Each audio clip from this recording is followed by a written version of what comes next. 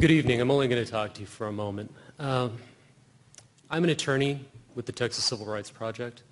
I'm also a member of St. David's Episcopal Church, which is part of Interfaith Austin. And I came here to talk to you because of my personal experience with this issue. A large part of it came when I was representing tenants and former tenants of the Woodridge apartment complex after their balconies fell. And the experience representing many other tenants in similarly heartrending conditions, terrible conditions. I'm talking about the elderly, I'm talking about children, I'm talking about the disabled, many people. And based on this personal experience, I'm really delighted that the council is trying to do something to shake up the status quo, because clearly something is not working. And although the devil is certainly going to be in the details, and there's still a lot of work between here and the finish line, I really encourage you to move full speed ahead with both of these provisions. Because frankly, people in this city, you know, if they find themselves stuck in an apartment complex that, you know, is full of mold or has an electrical hazard or has a balcony that might fall out, many of them don't have the option of leaving. I'm sure all of you know just as well as I do that there's a 98% occupancy rate in Austin. And what that means is that if you leave your apartment, there's a very good chance that you will not find another one in time to avoid some time period of homelessness. All right? These folks cannot vote with their feet. The market is not going to save them. The only thing that can do that is the city. Not enough has been done in the past.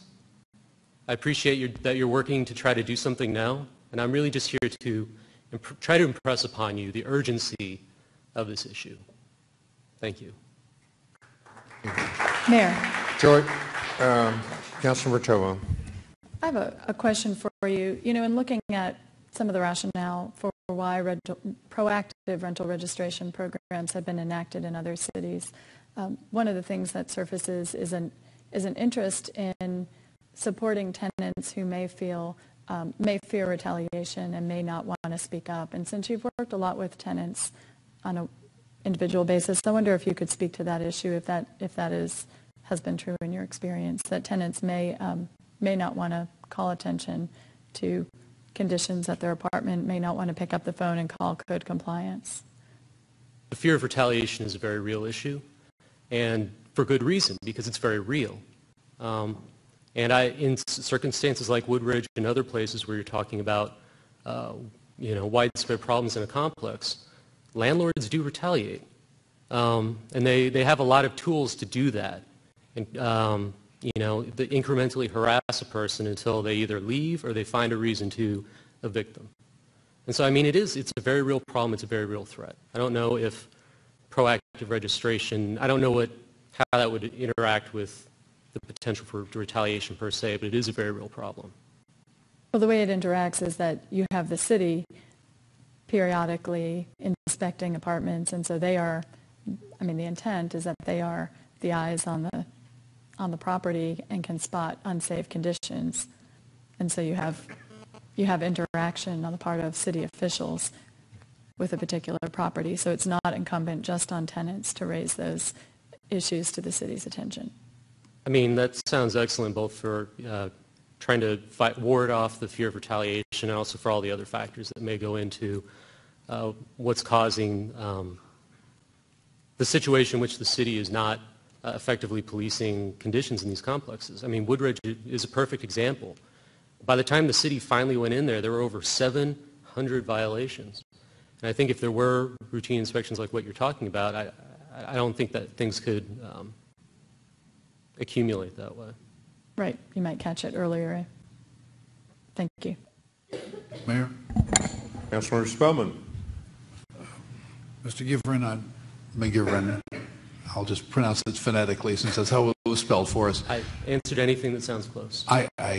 You know a lot more about the subject than I do, but I do know one thing that you didn't know, and that is how many times the inspectors had complaints from Woodridge Apartments before those walkways caved in. and how many notices of violation were filed against the owners of Woodridge Apartments before those walkways caved in. And they still didn't catch the walkways. But they knew about Woodridge. They were spending a lot of time, obviously, in Woodridge addressing, or at least answering complaints. I don't know how many cases got filed. I don't know what to BSC, but this was clearly on the radar screen of our codes compliance people.